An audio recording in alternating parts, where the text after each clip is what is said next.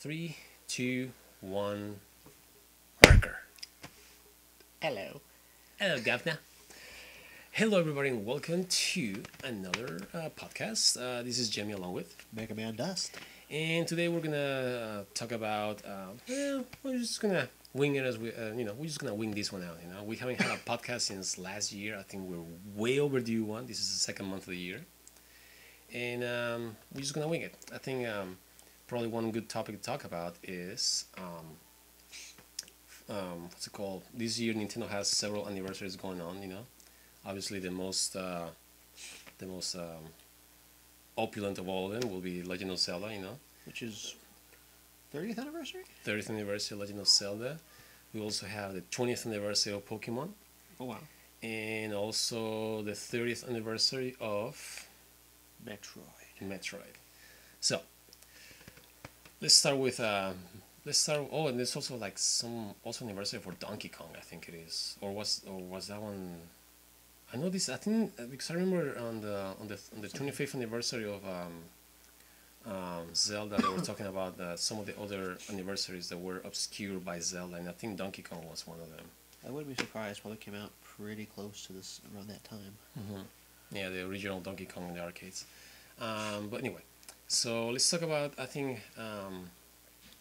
let's start with the biggest one, Zelda.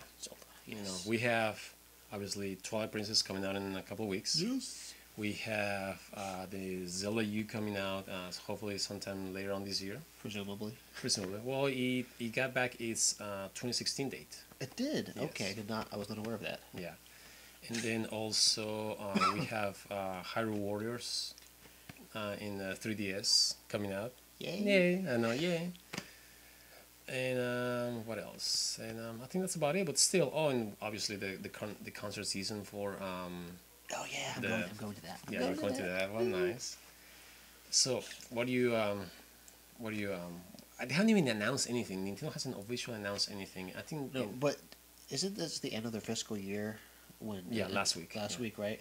So they've kind of gotten all that stuff kind of done, squared away. Now's the time when they kind of start gearing up for announcements. I mean, what, E3 in June, E3 right? in June. Yes. So it's really only a few months away, so they're starting to make plans. I'm sure we're going to hear about things in the next couple of months or so, or the hints of things. And it's kind of how the ball usually rolls. So Yeah. now that that fiscal year is kind of done, they kind of have a direction more or less set. We're going to start hearing about the announcements. And presumably, NX. Again, Nintendo, obviously, like we said, has not said anything, but all indicators are pointing towards an NX release this year. And interestingly, that they say because it might be a two-part system, maybe just part of it released this year, like the handheld part. Yeah, that'll be interesting to see. I honestly hope that they wait one more year. Only because I think people who obviously Zelda is the biggest franchise they have. I don't care what Mario brings to the table. I mean, Zelda is the one that moves consoles more than Mario. And I feel that all those people that buy a Wii U just to play the new Zelda, it'll be kind of like a big of a. I'd be upset. Exactly, I'll be upset. I'd buy it for the NX. I would not buy it for the Wii U. I would kind of feel like, frankly, why do I have the Wii U? There's been some good games on it. Don't get me wrong, but they've all come out in the last year or so. That ones I really liked, like Xenoblade Chronicles X, an amazing game that I still have not finished, but really good. But also the Wind Waker HD, awesome collection, not collection, awesome game, but it easily could have been put to the next console, the NX. Yeah. And I didn't play it very much. But what else? I can't. Looking back, there's not a lot that was for the Wii U for me.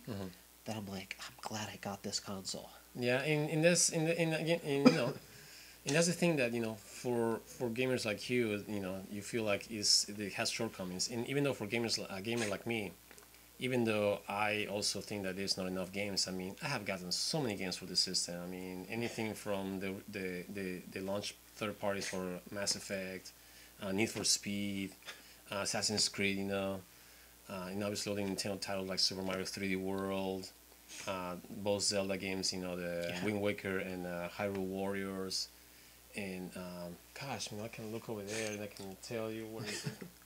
A whole collection. Yeah, exactly. Cool. I have about the last Call of Duty 60. for the Wii. Yeah, I have 60 Wii U games. They made that retail with Wii U games.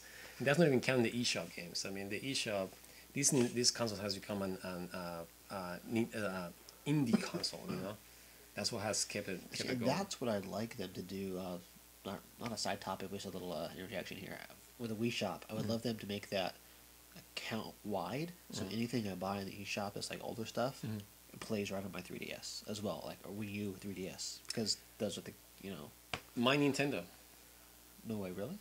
Well, they started sign-ups for pre-registration for My Nintendo, and there is rumors they might have open integration for both that you because they're talking about re-downloads, so you might be able to.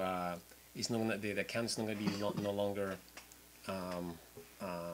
console bound, but it's actually going to be all your downloads going to be account bound like Xbox. Like Xbox. But again, so that's nice. just a rumor because some of the translation they were doing from the Japanese fiscal year report, and they were talking about my Nintendo account being something about re-download. So that makes sense.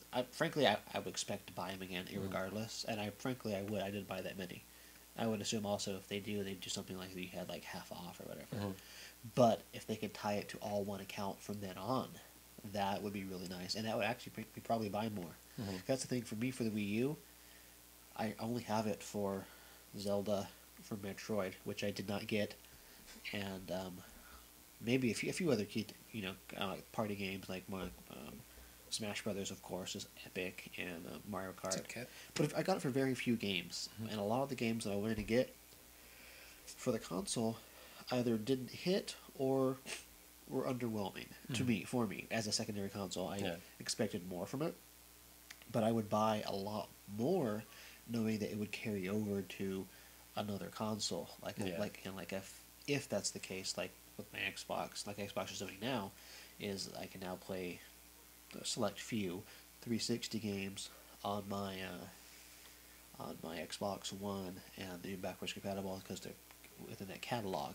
So if Nintendo does that, especially with the older games that are so much easier to emulate, that would be kind of cool. I'd buy them. And that's something that Nintendo excels over anybody else, and is backwards compatibility. I mean, ever since the GameCube and the Wii, it's only been a couple of generations, but I mean, you could play almost 100% of all the GameCube library on the Wii, whereas Xbox always struggled with that compatibility. Yes. And even the Wii U, which was a HD console over the standard definition console the Wii was, you could also play almost every single Wii game on the Wii U, And the NX, some of the stuff that in the report, the physical report we're talking about is gonna come bundled with a sensor bar. Yeah.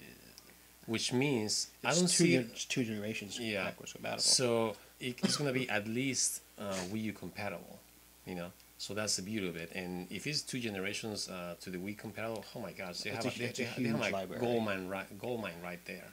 They're gonna strike gold right there. But this console, this console has to look different though. Like, to me, if they made it look like the old Super NES, changed it a little bit so it looks new. But I'm like, it's distinctive enough from the PS4, from the Xbox One, from the Wii and the Wii U. It just looks different, and it screams Nintendo. Get those stupid little purple power buttons that don't do anything at this time, but they're just there. Oh, it'd be a sweet console. Yeah, that would be definitely excellent. So, now how about Anniversaries, I think we definitely need to talk about, Zelda Anniversary is very self-explanatory. Nintendo's going to pull all the bells and whistles for Zelda. I think the new Nintendo Direct probably is going to be coming out in the next couple of weeks because Zelda's anniversary is actually, the 25th of this month? Oh, really? Oh, the 22nd, 25th of this month? That's coming up pretty soon. So it is a given. Nintendo's going to just, You could do a poster. Exactly. All the bells and whistles. Now, I think Nintendo should, because, Pokemon is totally managed and owned by the Pokemon company. I mean, Nintendo has very little to do with Pokemon nowadays. You know, it's all about the Pokemon company. Hey man, they get you a Kai Watch trying to compete. Yeah, true. But what about Metroid, man? I think that's a series that has a very good. That, listen. What? That's Metroid. Silence. Silence, exactly. It's the forgotten child, the forgotten middle child. You know, Metroid deserves an anniversary celebration. I mean, you can't tell me Nintendo can come up with a double anniversary celebration for both Zelda and Metroid in the same year. I agree. And frankly, what I wish that they would do, at this point, don't get me wrong, I want a new game from them, and I think we will have one on the NX. And I'm hoping they're having a certain Western developer take a look at that. Mm-hmm. But if they could give me the Prime Collection, all three, remastered with appropriate controls for the Wii U, fuck yeah, I'm all about that. That would be, thank you Nintendo. It's still not what I'm absolutely wanting, but it's a nice little bandage there, you know, it's a little token. Yeah, and it is possible because, I mean, look at Splatoon. You know, Splatoon has both motion controls and standard controls. You know, they map both. So you can't tell me they can't do that for both fans. You know, for instance, me that I love Metroid Prime's IR controls. They are almost second to none. You know, for the Wii generation. And also have the old classic controls for the GameCube generation, you know, that made the game, that made the series the best it was. You know, release just classic controls, you know. I mean, it is possible. So it would be amazing if Nintendo were to remaster that in HD. Would be nice. Yeah, give it a Twilight Princess yes. / Wind Waker treatment to the Metroid Prime. Come on, it's gonna take them what, 6 months to do that? I mean, surely it's 3 games, but I mean, I'm sure they can cook it up and. Or they don't have to do that for me. They can come out and officially say, "Other M is stricken from the record," and I will sing its praises for days. You know what? The day you get Other M strict for the record, that'll be for me to get the Minish Cap strict from the record. Because people, if you take the Minish Cap away from Zelda, you can put every single game in a single, believable timeline. Not this piece of shit. Three. If Link dies, if Link wins. No, Link didn't die. Link won. Come on, get it together, people. Get it to your heads. He didn't die. He won. Okay. It's about Metroid. It's about Metroid. Yeah. Anyway, what else do we have? Yeah, the NX. There's strong rumors that is a dual console. You know, half a hybrid console. I mean to say, a portable. So I can carry the Wii tablet with me places now. Yes, because some of the resolutions they were talking about in the report, obviously it's going to be 1080 native, 4K capable, and also it also talks about a 900 resolution screen. And everyone I heard talking about that was up in arms because they didn't hear the 1080p part, and I actually haven't heard it from you yet. I haven't looked at those sources. But everyone's like, "Oh my God, Nintendo's gonna do 900p. It's terrible. It's stupid." When like the Wii U right now is outputting games natively at 1080p. It is stupid for them to go backwards. Mm-hmm. It only makes sense if you're thinking this has to be this little separate screen, which is awesome because what's the resolution of the 3DS? Like, yeah, the 3DS is small. Yeah, it's like 240. I don't know. Yeah, it's a very very small resolution, and even the new 3DS, I mean, it's still a small screen, a small resolution, which you can still output beautiful graphics. I mean, with the proper proper hands. I mean, that's more about art style than anything. And the games on 3DS to me still look beautiful. Yeah, but I mean, but going back to the screen, I mean, it is a second screen, you know, Wii U style. So I think they were going with the right direction with the Wii U. They tried to do something in-home, semi-portable, you know, for the entire family to still be in the same room, as opposed to one kid in the bedroom playing video games and mom and dad playing, watching the shows on TV. So still keep the family together in the same room. But I think here they actually go in the extra step with the 3DS, style that, fully portable.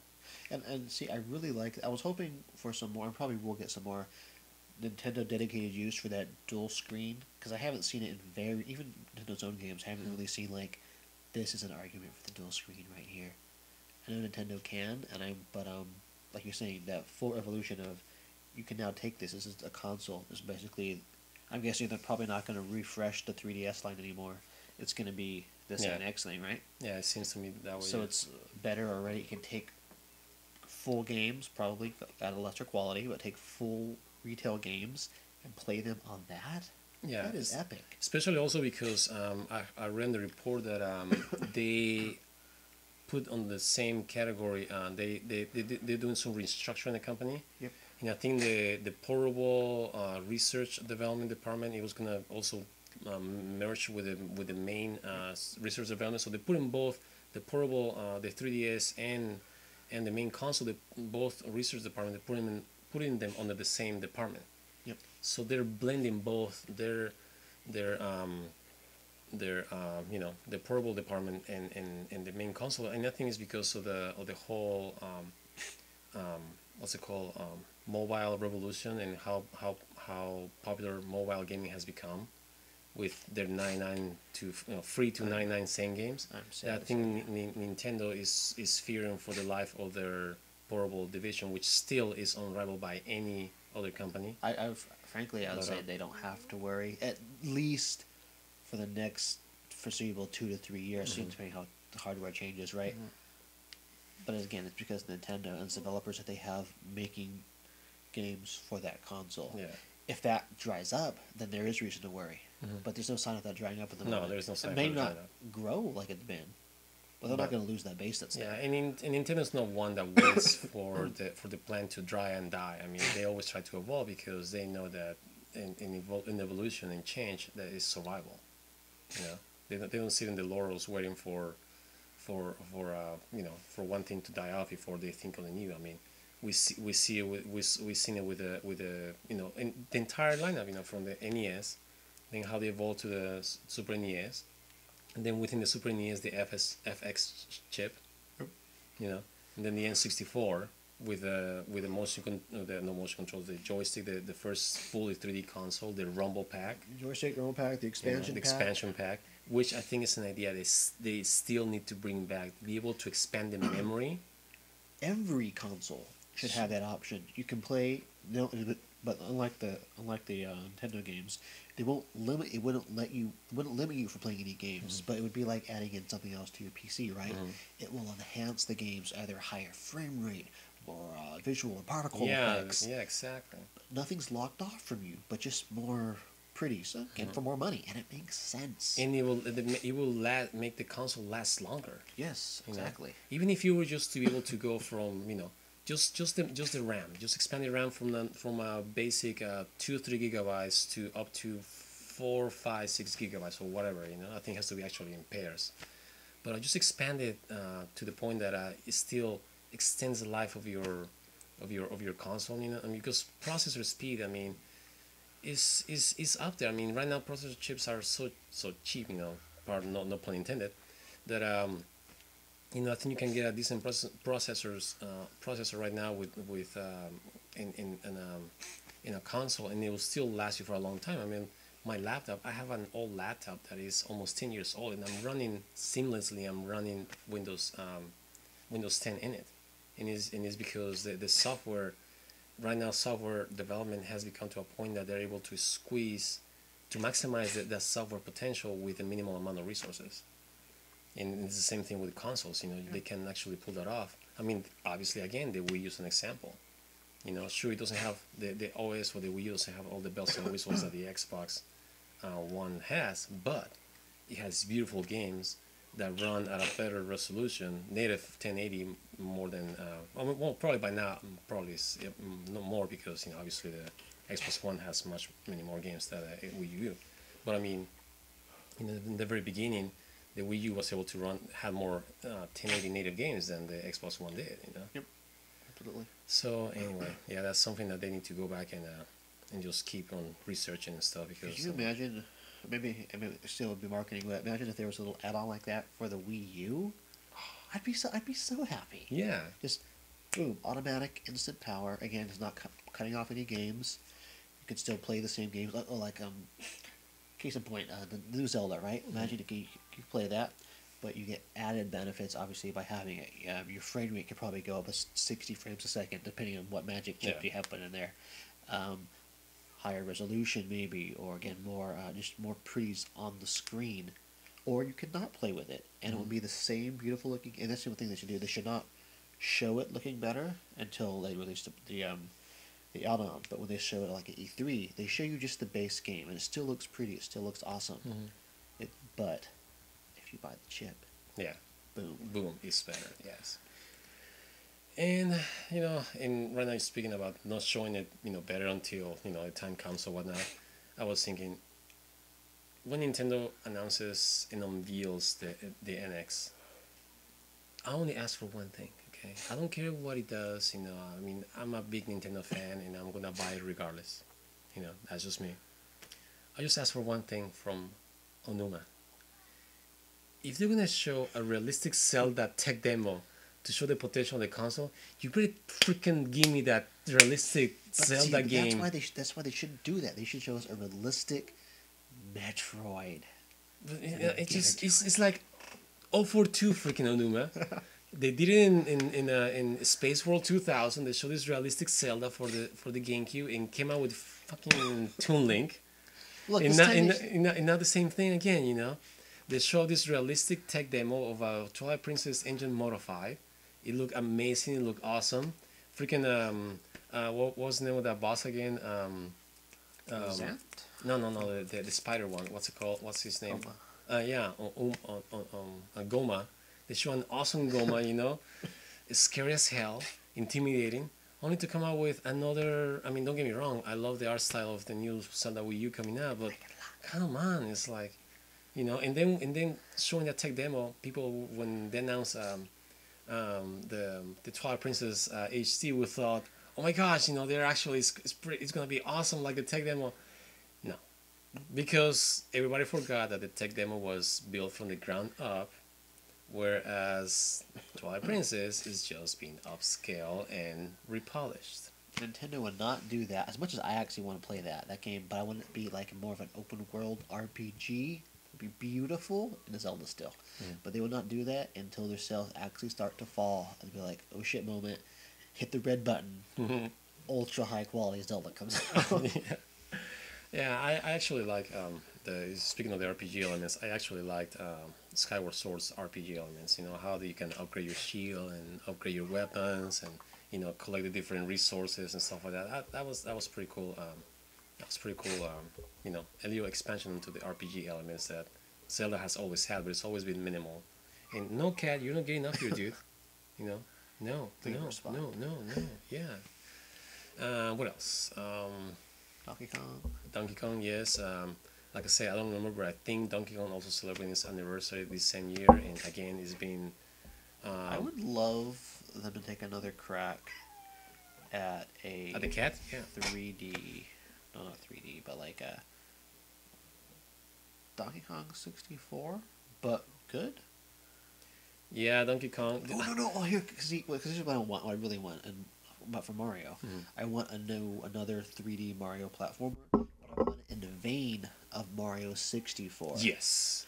Because I haven't played I dabbled in Galaxy, and I hear they're amazing, but there's still not nostalgia of what I want. I don't want 64. I want them to reiterate what it was. The same formula, yeah. Put Mario and DK in the same game and do something weird with that.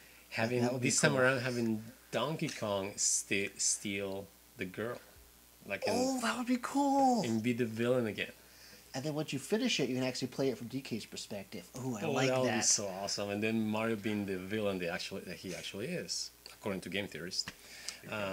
Then what? Yeah, that would be an awesome Donkey Kong game. Come on, Nintendo, do it. I know, do it. Yeah, my favorite part of Donkey Kong 64 was actually just the arcade, the arcade Easter egg, and that's only because it was actually a ROM from the original arcade game. Yep. Something that has always baffled me. In the Wii, Nintendo had the arcade virtual console. Had Sega and all these other companies releasing arcade versions of their games, but Nintendo never released arcade version of Donkey Kong. they only released the NES version. I don't know if it's maybe some copyright related issues, or I don't know what's the deal, but I mean, That's weird. The arcade version is 10 times better than 100 times better than the NES version. I mean, and it's original. Who knows? Anyway, I think it's a good time to stop.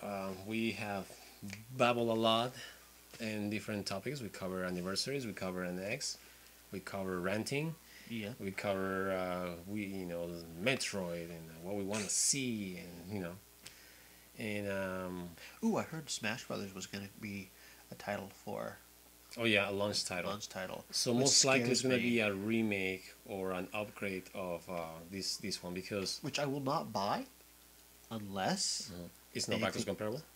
no, I'll still have my Wii U. It's just gonna be worth dirt at that point. Unless I add story mode. Yeah. Oh, that. Oh, right there. Yes. I want Space Emissary. Just. Oh, yeah. That guy needs to get off his freaking pedestal. He is a prima donna. He is a crybaby prima donna, and he has said it himself that he was just having a tantrum. That's why he didn't put Space Emissary. He needs to get off his pedestal and just give people what they want. And yeah, we And want. sadly, that's DLC worth paying for if they would do Oh it. yeah, yeah. You release for $20 the Space Emissary. I'll buy for $20. Frankly, I just want to play it with Mega Man and see the Mega Man cutscenes. I want Mega Man so badly. I know, that was good. That was good. And also, I think one more thing to cover. Coming up in the next few weeks, we're thinking of rebranding the channel. Giving it a fresh look. I know it's only been less than a year that we have the name and everything, but I think it's time for a new direction, and I hope you guys enjoy it. So stay tuned for that subtle change and rebranding. Hope you guys like it. Not so subtle anyway. So anyway, let us know what you think in the comments below. What are your takes and thoughts on all these different anniversaries? The NX, Metroid, Donkey Kong, Zelda. What is your ideal Nintendo launch lineup? Nice. Yeah, let us know in the comments below. In the meantime, don't forget to hit that share, like, and subscribe buttons. And thank you very much for watching. This was Jimmy along with Mega Man Dust. wishing you a great day. And until our next weekend of gaming, we are signing out.